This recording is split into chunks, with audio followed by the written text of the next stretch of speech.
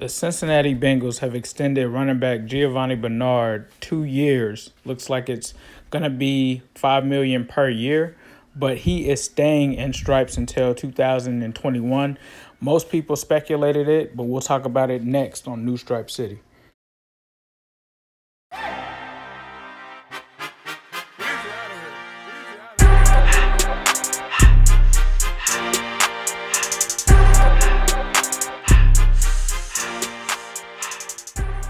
Early on in training camp, it was stated that Giovani Bernard's representation was appearing at the Bengals facility.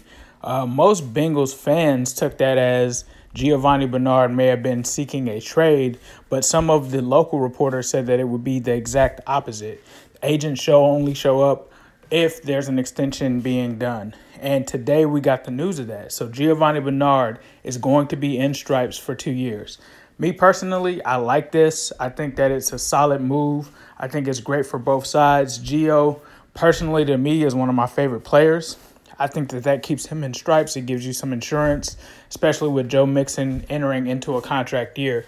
But this keeps a solid veteran in that Bengals locker room around, and a guy that can be a pinch starter if you need him to.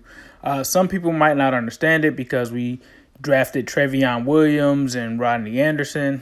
With Rodney Anderson going down with a knee injury, it's obvious that it's not a long-term solution for him there. He may be considering retirement due to this being his third major injury.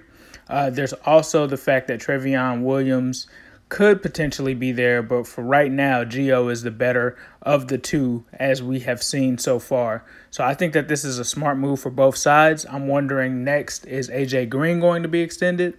Haven't heard from my source on that yet, but I like the deal. Let me know what you guys think. I'm pretty sure some of our fans will be upset because they wanted Gio traded. I'm personally happy, to be honest with you. So let me know what you guys think in the comments. And as usual, I'll leave you with a who day, all day, every day, and especially on Sunday.